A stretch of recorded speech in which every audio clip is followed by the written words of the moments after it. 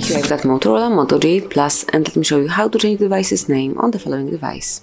So at first you have to open at least the full applications, then find and select the settings. Now go to System and then click on About Phone. Here you've got device name, smoothly tap on this switcher, and now you can delete the current one, the current name, and enter a new one, and I will write hard reset here. Then tap on OK to save it, confirm that you would like to do it, and as you can see now, your device's name is hard reset, and you can smoothly use your Motorola with this name. So this is it, that would be all. This is how you can smoothly and easily change the device's name. Thank you for watching, please subscribe our channel and leave the thumbs up.